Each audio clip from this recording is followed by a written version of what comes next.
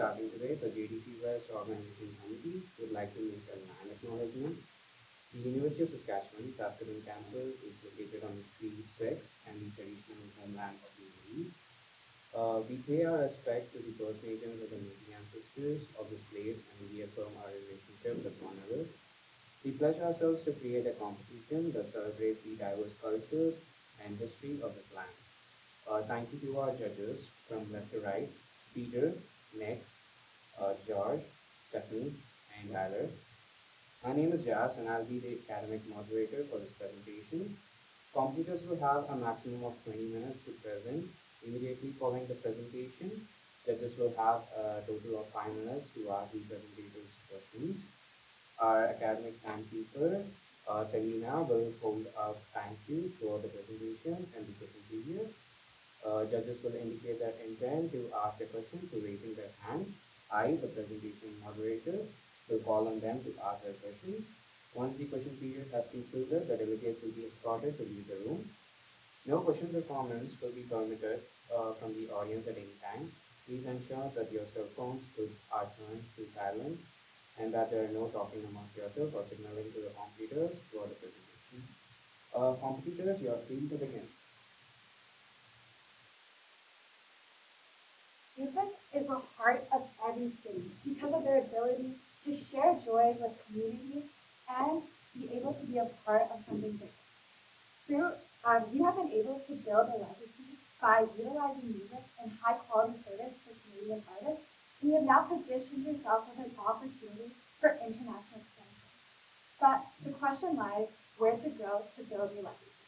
My name is Yuzu, and along with my teammates Sean and Dan, we are extremely excited to present to you today to help you build your legacy. The question we're addressing today is how should the FAIR Agency approach international expansion to position themselves as a leader among the American boutique entertainment industry?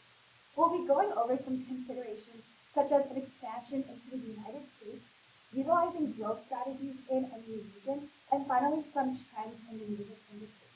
This leads us to our OR strategy, leading with where to score, such as the M&A in the Midwest, maintaining your core with some team management, and finally, playing for more by initiating an artist supporting program. The impact of this is a $1 million USD in additional growth and a 5% increase in operating margin, and also becoming a market leader in the boutique entertainment industry.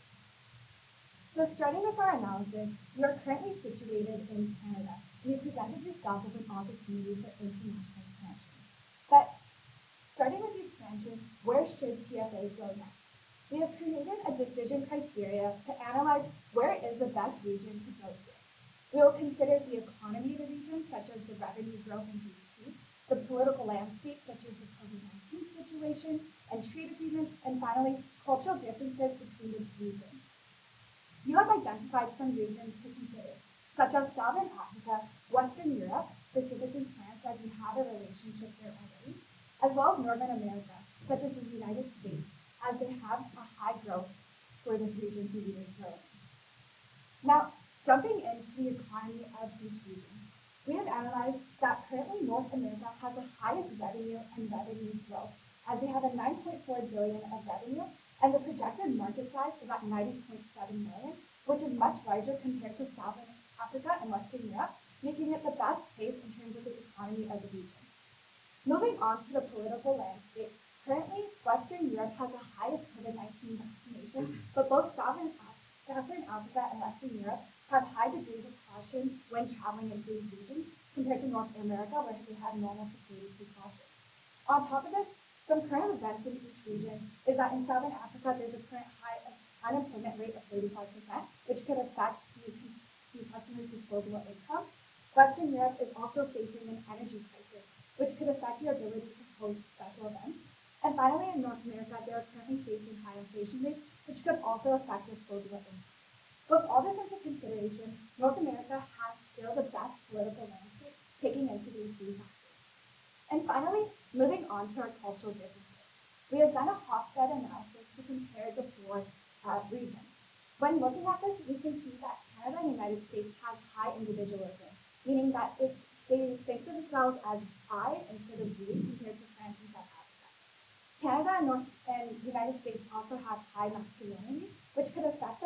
music that they listen to. And finally, Canada has low uncertainty avoidance, which is the ability to accommodate change. Knowing this, Canada and the United States have the closest hotbed for culture, meaning that the taste of music in these two regions could be very similar and make it easier for your international expansion for the music industry. So at this point, we have seen that North America is the best place for TFA to expand to next because they have the best economy of the region, they have the best political landscape, and finally, they are most similar to Canada in terms of the political landscape, which could affect the way that we succeed in this region.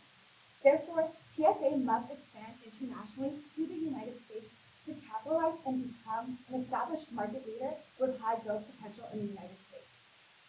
Now that we have established that you'll be growing into the United States, we want to look into what are some ways that you can grow. There's organic growth and inorganic growth. With organic growth, there's things such as new market, expansion within the market, improvement of product, or new product. However, inorganic growth is one of the quickest ways to grow, such as joint ventures, partnerships, and M&A. Therefore, it would be best to look into inorganic growth so that you can secure the best amount of growth into a new region. However, when expanding into a new region, especially with inorganic growth, your employees that you are acquiring could be affected. So we would like to introduce you to Tyler. He's 30 years old and he lives in urban areas in the United States. Some behaviors of Tyler is that he currently is interested in a variety of music and loves to explore, and he enjoys playing video games in his free time. In terms of his motivation, he wants to connect with artists, which is why he's working at a company that works in the music industry. And he wants the support of a company to foster his career growth. So knowing this, to facilitate inorganic growth, TFA must implement a change management plan to bridge the gap of employees from the company that would be acquired. Now moving on to question 1. Why should a buyer in the United States pick TFA? So there are currently some trends in the music industry, specifically with COVID-19, as the United States has today reported over 30,000 cases, which puts artists at risk when performing and could also affect their fans and could even cancel their events due to their health concerns. With COVID-19, there's also consideration of mental health. Holding these music festivals and concerts can take a big toll on these artists. And a big example of this was Justin Bieber.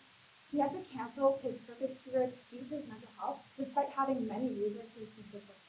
Therefore, knowing that you support smaller artists, it's really important to take into consideration both their physical health with COVID-19 as well as their mental health.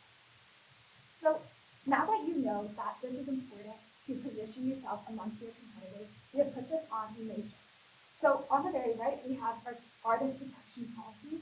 So that's fostering positive relationships with the artist by ensuring their health and safety.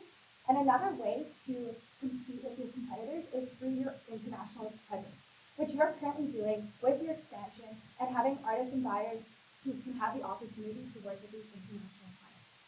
And we have looked into some competitors in the United States, such as Uncle Booking and Grain Production. However, you can position yourself at the top through your artist protection policies and an international presence. Therefore, to distinguish yourself from competitors, TFA must implement protection policies to support your artists. Now that we have gone over 3 key considerations for our TFA, I'll be passing it over to Dan to go over our OR strategy.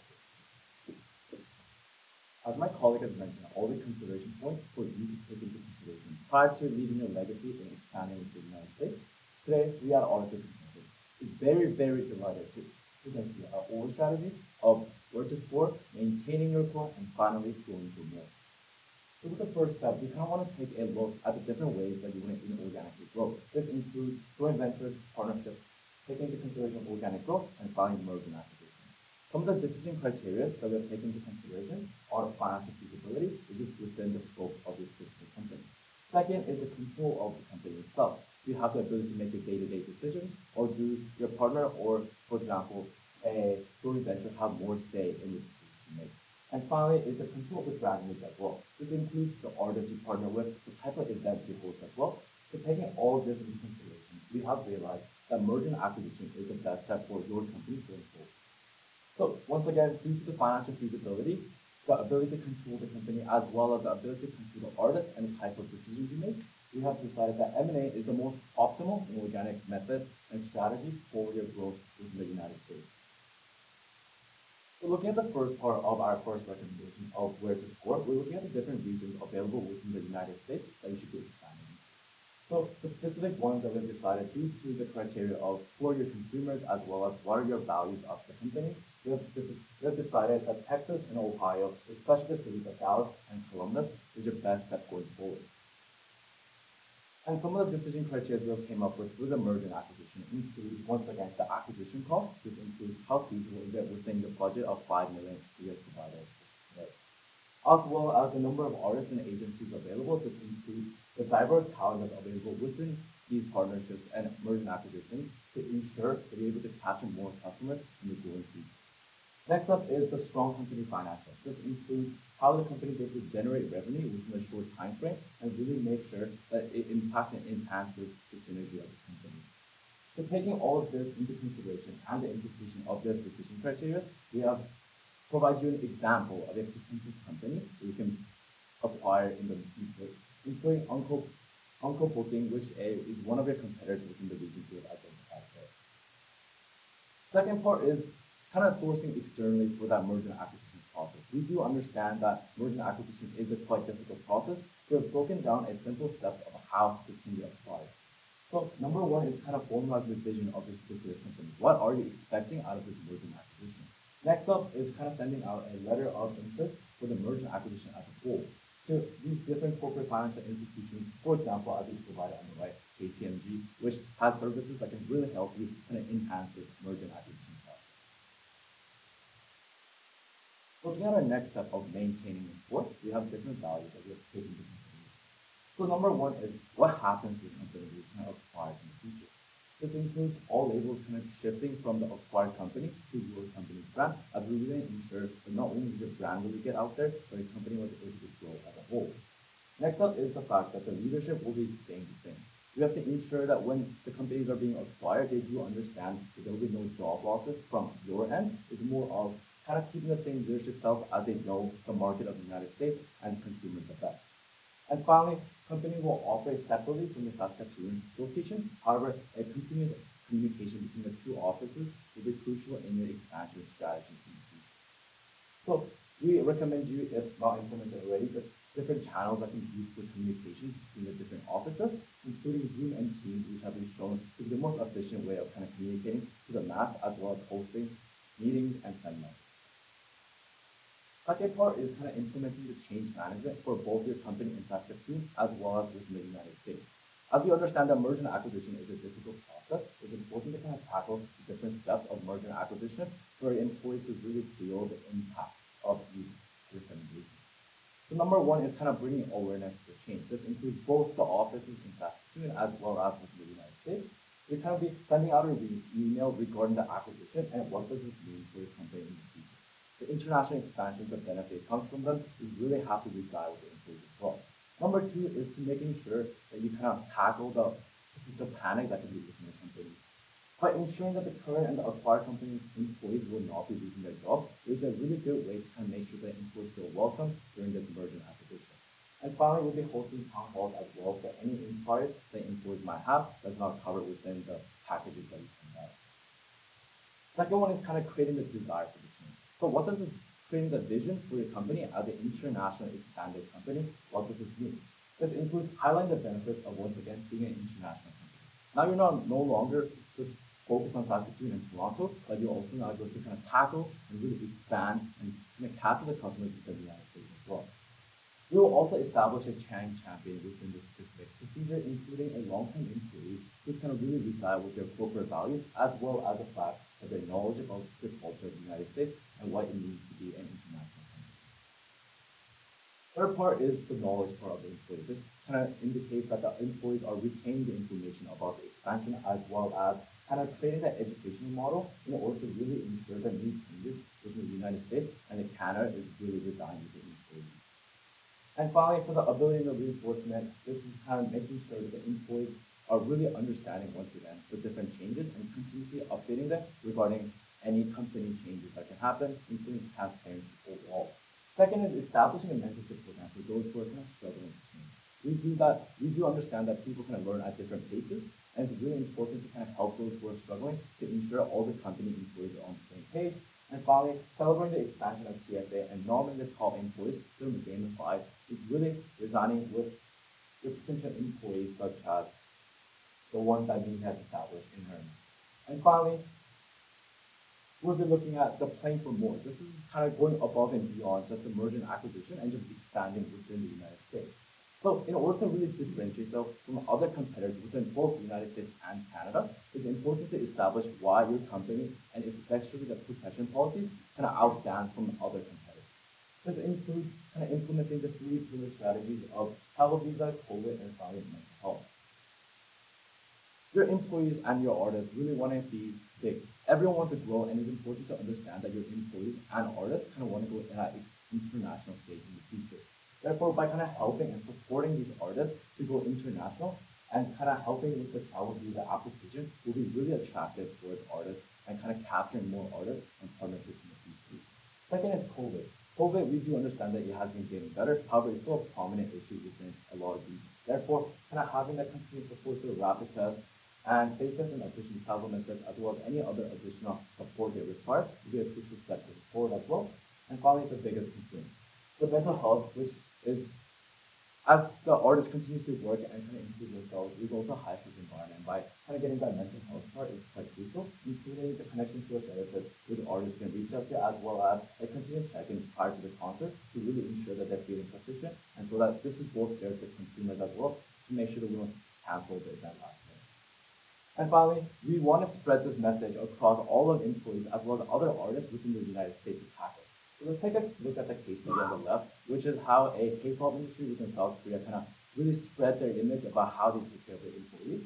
Left is an example of a blog that's consisting of what employees and idols kind of do in their free time. It really kind of shows that not only does the company care for the employees, but also shows to the consumer how the artists kind of operate outside of their work setting, as well as other artists who are not part of the company yet, kind of really witness what the impacts of the company is. So now that I've covered the whole strategy, which is expected to leave a legacy within the United States, I'll be passing off to my colleague Sean to talk about this. Thank you, Dan. So how long is the implementation timeline for this strategy? When we take a look at the first step of actually knowing where to store, we want to take a look at the acquisition process itself. So this consists of conducting a meeting with M&A firms that you're interested in purchasing, as well as looking to prepare documents for acquisition, as it is a very legal-heavy process. Following this, we do look into meetings with companies that interest you and are interested in being acquired. We expect this process to take the next 6 months of your 2023 fiscal year. Following this, we'd like to negotiate the contracts and have final signing completed by end of 2023. Some milestones that we look forward to make sure you're on track for success is the fact that you want to have the signed purchase contract at the end of quarter 3, as well as having the firm take over at the end of quarter 4. With KPIs, we want to take a look at increasing your operating margin from 20% to 25% to account for synergies, as well as ensuring that your acquisition costs remain under $3 million USD. When you take a look at our second recommendation here, you can take a look and see that in the involvement of change management, we wanted to ensure that employees are comfortable with all the changes that are happening. To do this, we want to begin by sending an email to all employees at the time closest to the takeover itself. Following this, we'd actually be having a celebration party to ensure that employees are comfortable and are celebratory of the new acquisition and change that's happening. While this is happening, we also want to make sure that you're able to have R&D for a training program to ensure that all employees are able to understand what the process for your specific company is. And following this, we want to establish a nomination channel. So promotions like Employee of the Month as well as Employee of the Year will be being implemented to ensure that employees feel valued.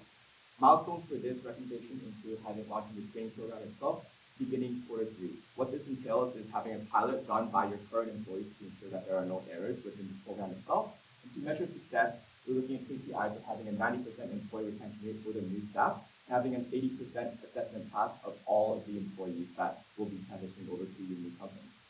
Lastly, when we take a look at the time to grow for more, the establishment policy itself, our first key task here is to look at researching for policy implementation to ensure that you meet legal standards that are required within both Canada and the US.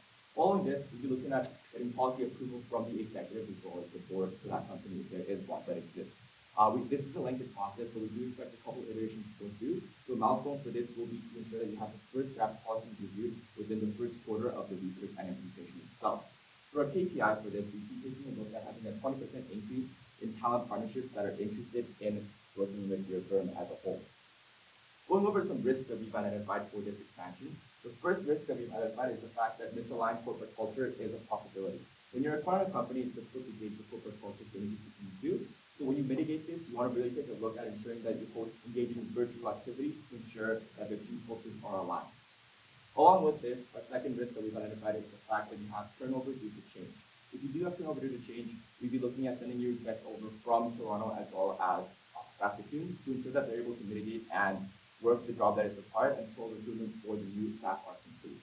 Lastly, when we take our third risk, it's the fact that clients are resistant to the change in testing policies, and this may limit our revenue. And we want to decrease this by first having a survey of both our clientele as well as our acquiring company's clientele to ensure that we meet the demand that they're looking for. In the interest of time, I'll be skipping over financials, which we can cover later in the Q&A. Going back to our key question today of how should the preferred agency approach international expansion to pursue yourself as a leader among the new American food industry? We took a look at our strategy of the OR strategy. Where to score, maintain your score, save more. With our strategy, you'll be able to see a $1 million USD additional revenue, as well as 5% increase in your operating margin. You will be able to become a leader, market leader in the food industry. Thank you for listening.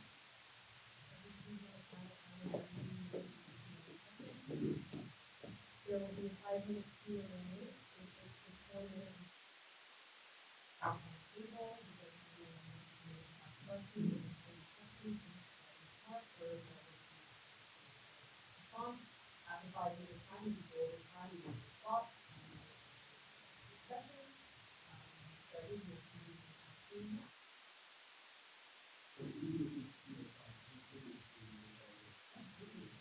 Would it be a good bet to send it to you?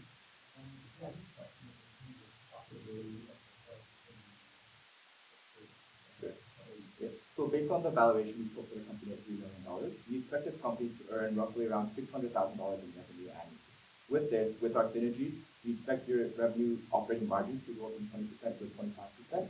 So over the next 5 years, in which you have to pay back your loan, you'll be able to generate a $1 million revenue by the end of that 5th year annually, which will contribute to your profits as well.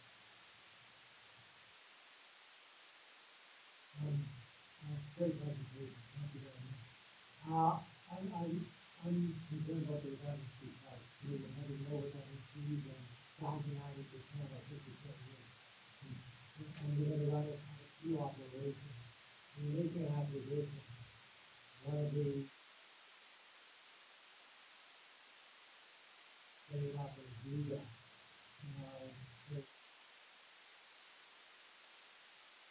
Just to confirm, we are actually trying to make synergies work. So the 90% is to ensure that when we do expand through an M&A into the States, we don't have the capacity to hire our own employees to replace the employees within that company itself. So when we do the transition, the change management is to ensure that our policies and the way that our processes align with that company is stable, and to ensure that we're able to have the artists who we work with and the venues we work with be able to appear internationally to build this thing.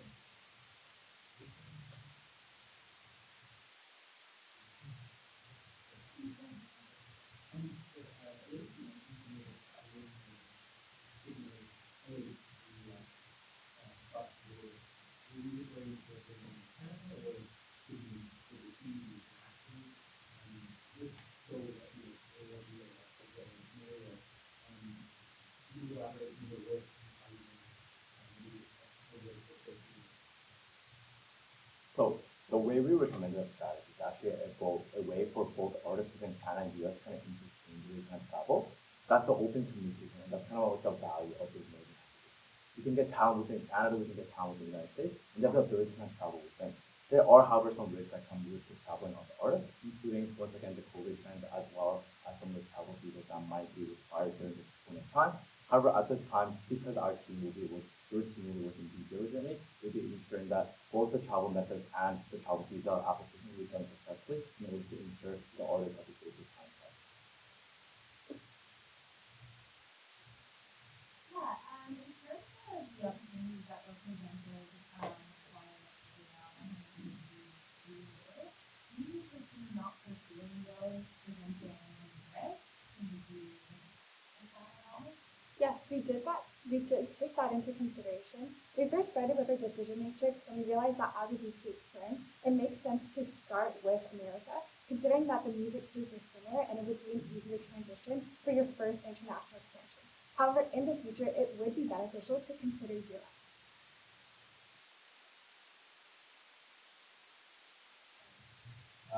So I just for asking around, you were doing a lot of trouble for European expansion, including financial. How do you foresee acquiring a company in the U.S. So when we take a look at the financials behind the client company itself, the reason we chose the US is because of the large market size and large potential for growth. US is the international gateway for expansion. When we take a look at the US versus the options that were provided, US needs substantially less market share to become equally profitable. For example, South Africa presented $96 million in revenue for the entire industry. This is less than 1% of the revenue of the market share that's required to get the same revenue and same profit in the United States. And when you take a look at Europe, Western Europe as a whole versus the States, it's the exact same idea. Western Europe as a whole region covers less than half the revenue that the United States covers. As well, when you take a look at the differences in each single country in terms of music takes per region, each artist is able to only provide you a limited amount of revenue for that specific artist itself. So as a whole, when we take a look at the financials behind the acquisition itself, the US makes the most sense financially.